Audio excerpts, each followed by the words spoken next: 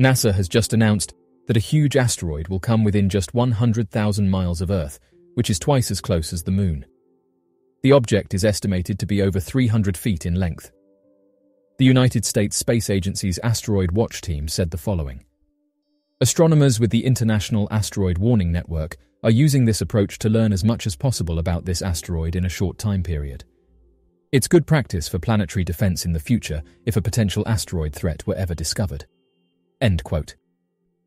NASA has a program in place called the Near-Earth Object Observations Program, which is designed to detect, track, and characterize asteroids and comets that come within a certain distance of Earth. The program includes a network of ground-based telescopes and also employs spacecraft to observe and study near-Earth objects.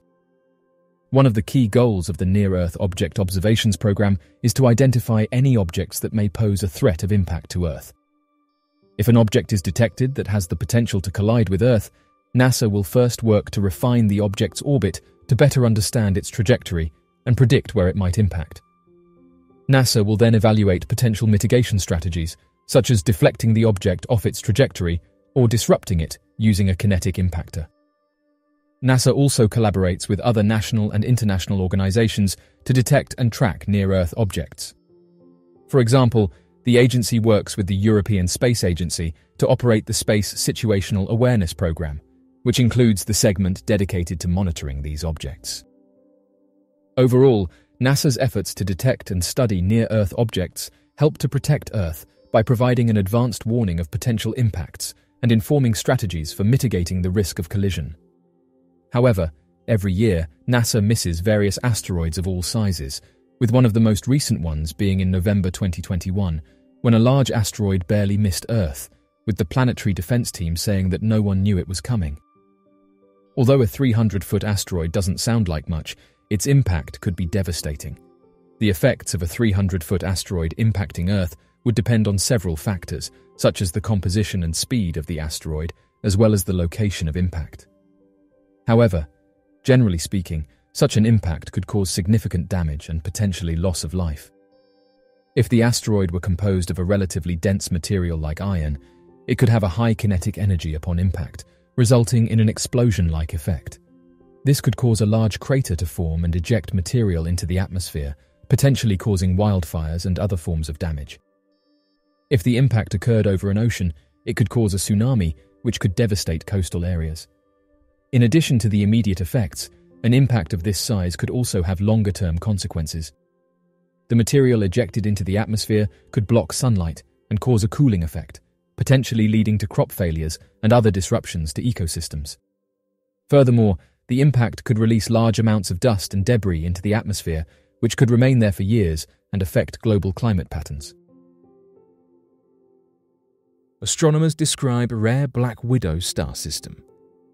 A new study describes a unique astronomical object called the Black Widow pulsar. The star system named J06102100 is about 10,000 light-years from Earth. It was discovered in 2003 after scientists noticed periodic pulsing in the area.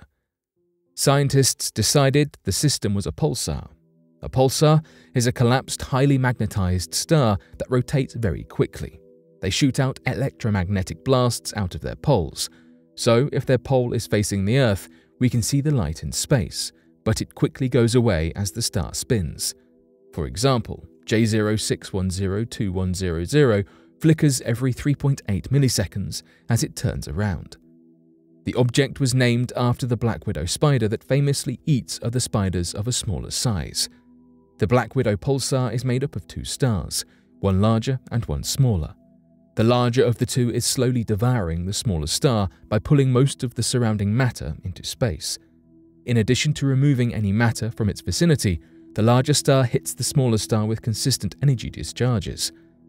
On J06102100, these pulses have been happening over the last 100 or even thousands of years. These hits of energy push much of the remaining star matter into space. Since the star could devour its smaller counterpart at some point, scientists want to study this system before it goes away. Emma van der Watteren, A doctorate student at the Netherlands Institute for Radio Astronomy studied the Black Widow pulsar for years and analysed 16 years of data from a radio telescope to discover more about the pulsar. She and her team found some unique and interesting things about this specific star system. First, this system has never shown any changes in timing. It was consistent and steady throughout the past 16 years.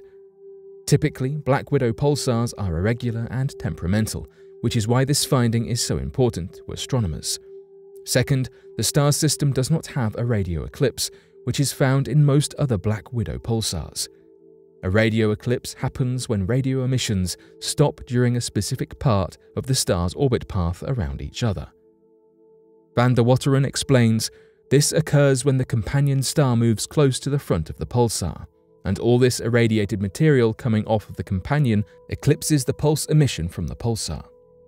While the radio eclipse is still stumping scientists, the steady timing has a clear and helpful purpose. Van der Wateren says, to detect gravitational waves, you need many very stable pulsars, and unlike earlier Black Widow pulsars that have been discovered, this system is very stable. Scientists believe that if they analyze the consistent energy pulses of the larger star, they might be able to detect gravitational waves, which are uncommon ripples in the fabric of space-time. Gravitational waves, theorized by Albert Einstein, appear when massive universal objects collide. The waves from the collision move through space and time at light speed and warp the fabric of the universe as they ripple past. Pluto has giant ice volcanoes that could hint at the possibility of life. As it turns out, secrets have been hiding on the dwarf planet Pluto's surface all this time. According to astronomers, giant ice volcanoes have recently erupted with icy sludge. This area on Pluto is completely unique compared to what astronomers have seen in our solar system. This new discovery was made possible with NASA's New Horizons spacecraft, which captured photos of Pluto's moons and surface in 2015.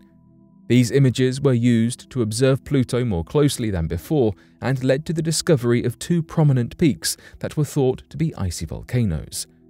This speculation was further proved by clues of erupted ice lava found in the images.